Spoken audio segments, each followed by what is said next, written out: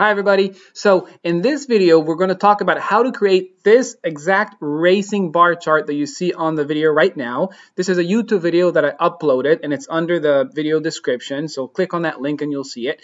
And in this video you can see that we are analyzing or showing the 5 countries in each region, Europe, Asia, with the highest suicidal rates per 100,000 people, population of 100,000 people. So we're going to create this right now with Plotly, which is a software to create interactive data visualizations, all in Python. All right, so the data we're going to use is right here. It's also in the link below. I would recommend opening all the links below below the video description, so it'll be easier for you to follow. The code is also there, so click on the code, download it, put it into your Python IDE, and we can start looking at it together and doing this together. So this is the data that I'm going to use. We'll look at the country, we'll look at the year, the suicide rate. This is, for example, 10 people out of that commit suicide out of 100,000 people. That's the rate in Afghanistan, at least in 1990. This is a color code that I added to the original data. For each country, they have a different color code. And the region, this I took from Wikipedia, and each country I put into their respective region. All right, let's see. Okay, so don't forget to click on the code, open the code, and this is what you should be doing first. First of all, we're going to import all the necessary libraries. All right, I'm using Plotly, and I'm going to use Plotly Graph Objects. In the next video, I might be using Plotly Express to do this animated racing bar chart. Then I'm going to read the CSV document into a pandas data frame. It's a lot easier to manage things with the data frame. And then I'm going to create these two lists. I'm going to create dictionary keys from 1 to 28. I'm going to create the years from 1990 to 2017. Why? Because we're going to need them to create this dictionary that we want to create the frames. So down here below is where we actually create all the frames and actually the plot. But before that, I need a dictionary to help me do all this. So I'm going to create an empty dictionary and frame. And what we're going to do here, this is probably the most complicated part of the video, but if you get this, you'll get everything else. I'm going to say that for YD in years and dictionary keys, so I'm going to iterate over each one of these. So the first loop is going to go 1, 1990, 2, 1991, and so on and so on. I'm going to create a data frame. Okay, and I'm going to filter the data frame that we have, and I'm going to create a new one, or a copy of it. So as you can see here, I'm telling the computer or the code to go into the data frame and just give me the year Y, all the rows where the years equal to Y, which is, in this case, Y years is the first iteration, the first loop is 1990. So all rows of 1990.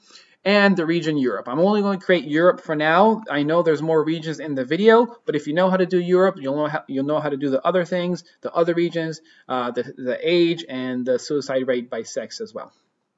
All right, so we did Europe, we did the year. Now I'm just going to set it as n largest because I just want five top countries from the 5 suicide rates. I don't want 10, or some regions have 20 countries, but I just want to show 5 bars. So I'm using the n largest method, and I want to sort the values by year because it's kind of upside down. So if I sort it this way, now the highest country will be on top and the second as opposed to on the bottom.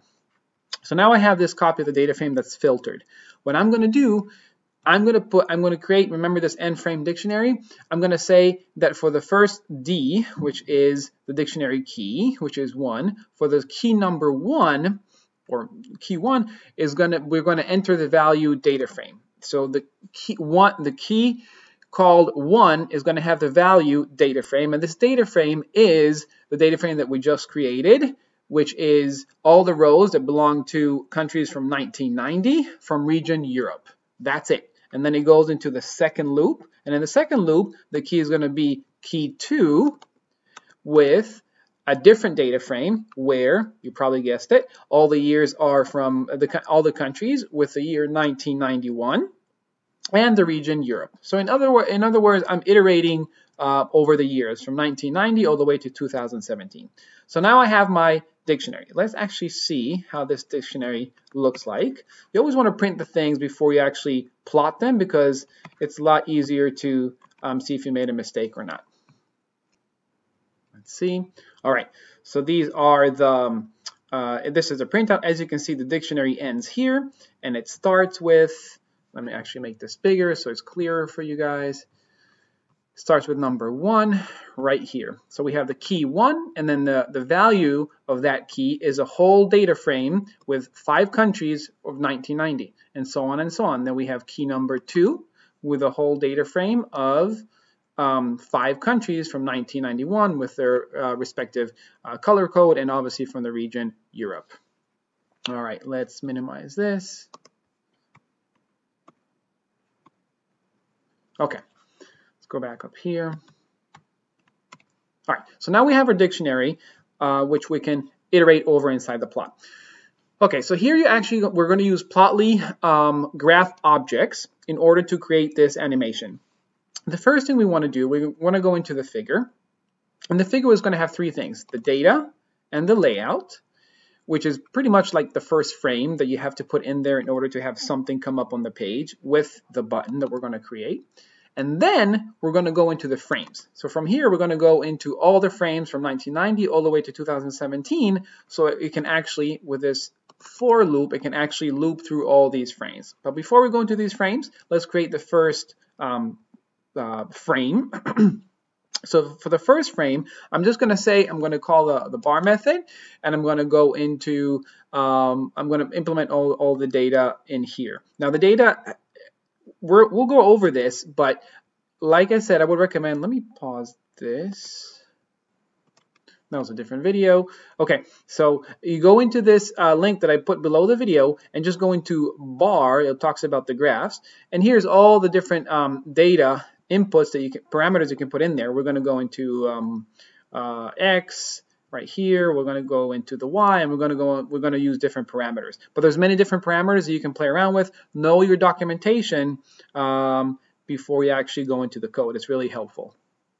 All right. So the X axis, we're gonna call the data frame, and we're going to say, sorry, the dictionary, and we're going to say, give me from key 1. Remember, that's a data frame from 1990. Give me this column suicide rate, and then on the y-axis, in the same dictionary key number, the first key, give me also the country, so the country column.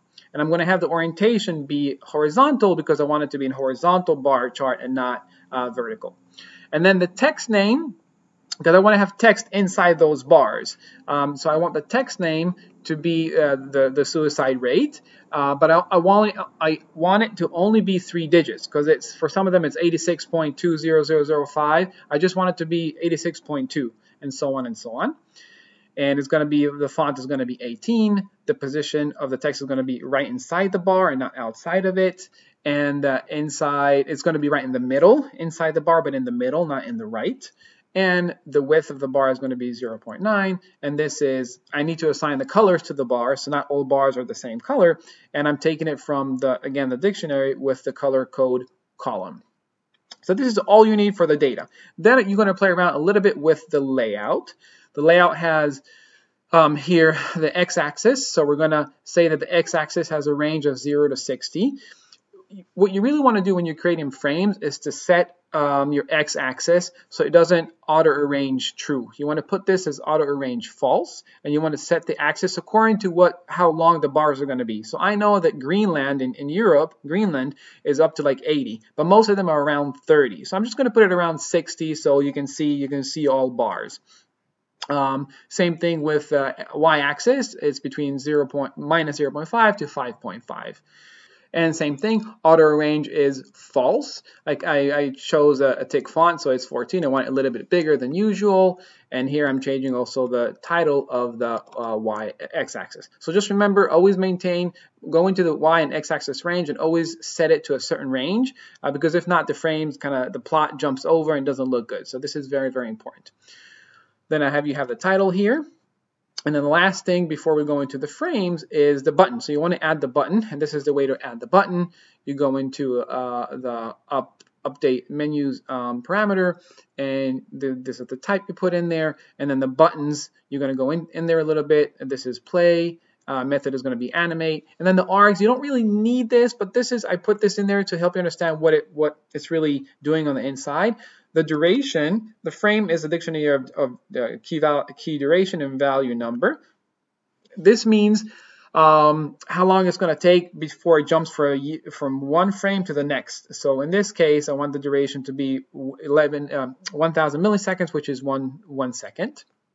And the transition duration is how long it takes for the bars, if Greenland only goes under England, or Lithuania goes above Russia, if the bars change, it will take only 1/4 of a second. But you can play around with this. And the easing is usually for other plots, scatter plots, or other things, but you'll go into this website and it'll tell you all about this and how you can play around with it. All right, so then I close this, which is our layout. So we did the data, we did the layout. Now we're gonna go into the frames. We have the first image, the first right here. Let me actually update this.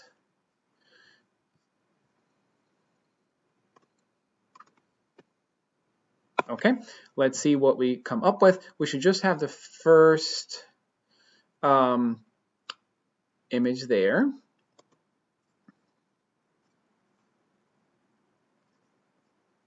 There we go. So this is what we created. So we have this. We're not going to hit the play button yet, but this is what we created so far. So now for the play button to work, we actually need to add all the frames. So let me minimize this. And now we're adding the frames. So in essence, to add the frames, what you have to do is loop through the dictionary, all the dictionary keys. So the first key was 1990, then we have to go through the 1991, the second key, and so on and so on. So this is a list comprehension. This for loop is inside this list right here.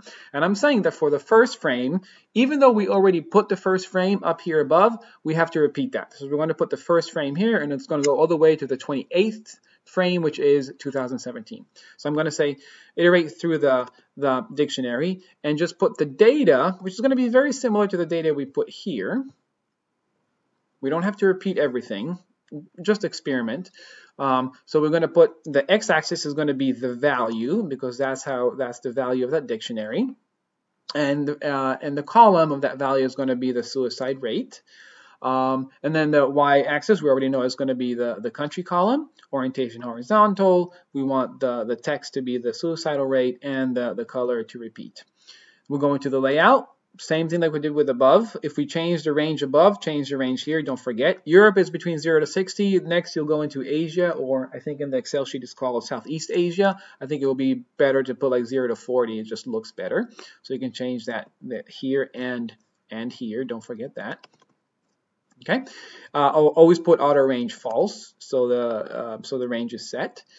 And same thing here, we're doing the same thing with the y-axis. The title, I'm just making it change a little bit. So now it's suicide rates per country, and the year is going to change according to the frame. So if the value year in this loop is 1990, it's going to say 1990. Next, it's going to say 1991, and so on until 2017. And that is it. So now you're looping through the whole dictionary from key 1, meaning 1990, all the way to key 28, meaning 2017. And that is creating a frame for each plot that you're plotting. And then I'm showing the figure here, and this is the result. See? 1992, 1993, 94, 95, and it just moves back and forth. You can even in hover on all of them. And you can see the y-axis, the x-axis is from 0 to 60. The y-axis is from kind of minus 0.5 to 5. That's why it's a bit, there's a space here. And in the YouTube video, I actually added some text here just with a video software called Active Presenter. Perfect. So this is it. This is Europe. Try the same thing with Southeast Asia. Try the same thing with all the other regions in here in the Excel sheet. Eastern Mediterranean, Africa, and you should get at least 5 or 6 different regions of video if you want. You have the rest of the code here if you want to go into also sex suicide rates and age suicide rates. I don't think I'm using a dictionary there. I think I'm using something else, but I think it's even more less complicated. And this is the suicide rates data for age and for sex. Perfect. So I hope you enjoyed. I hope you learned a lot. If you found value in this video, please click the like button and subscribe to this channel so you'll be able to receive the next video next week about animations, racing bar charts, and different data visualizations in Python that you can create. A lot about Plotly and a lot about Dash by Plotly, which helps you create interactive data visualizations. All right, tip of the week. So my recommendation is take care of yourself. I know how it is when there's a project you want to finish, as a Python code or a video animation that you're just about to finish, and you feel that's one line of code and you're done with it. Let it go. That's what we always tell ourselves, and then we end up staying on the computer and staying on the computer, and then you'll get burned out, and you don't want that. You don't want that. So take care of yourself. Make sure to take breaks. Make sure to stand up so you don't hurt your back. Don't sit more than 1 hour straight. Eat healthy food. Eat vegetables, nuts, fruits, even if it's just like once or twice a day, in addition to all the other food that you eat. But make sure you do that, because when I do that, I notice the difference. Like I feel a lot healthier, and I feel I have a lot more energy when I eat healthy. And try to exercise. I'm not that good at that. I don't exercise enough, but if you exercise at least a couple times a week, that's better than nothing. I hope you enjoyed this video. Let me see if there's anything else. Next video will probably be on CSS styling of Plotly, or we might go into, we'll probably do that. We'll go into CSS styling Plotly. Thanks for watching. If you have any questions, any clarifications, please write in the video below, write in the comments. I'll be happy to help. Have a good day.